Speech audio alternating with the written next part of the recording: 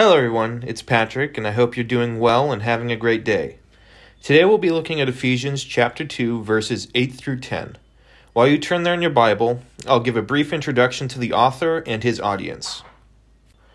The Apostle Paul was formerly a Pharisee named Saul, the Jewish religious leader of that day.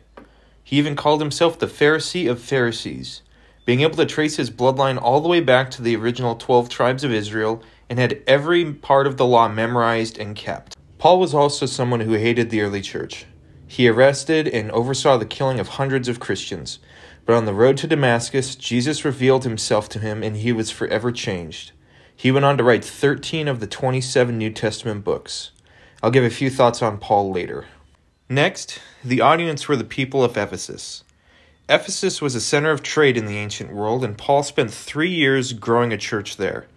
Throughout this letter, he focuses on the unity in Christ, faith, and God's love, among other things.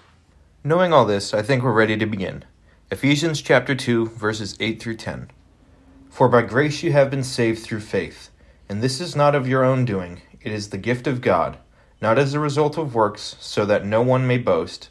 For we are his workmanship, created in Christ Jesus for good works, which God prepared beforehand that we should walk in them. That sums up Christianity in 2 sentences. It is that simple, and it's so simple, in fact, that many find it hard to believe. God saved us even when we didn't deserve it and when we could not earn it. That's grace.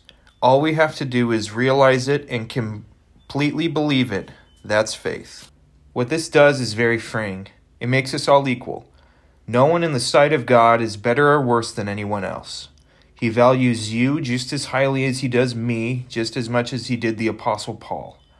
Paul had every right to boast. His heritage, his job, his perfect and spotless life. But that's not what Jesus died for. He died for his creation's salvation.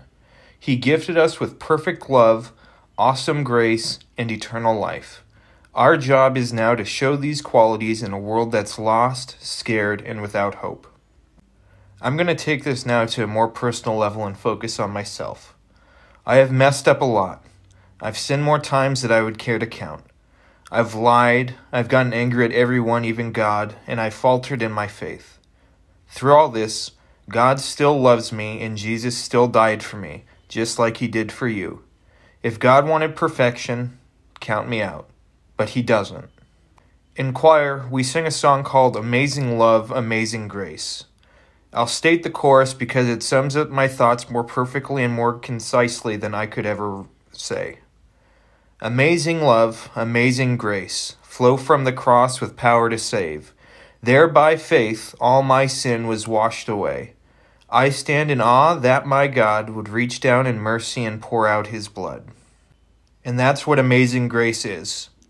God will not stop loving you, no matter your past, present, or future. All we have to do is believe in him and show that love to others. Have a blessed day and a wonderful weekend. Thank you for your time, and God bless.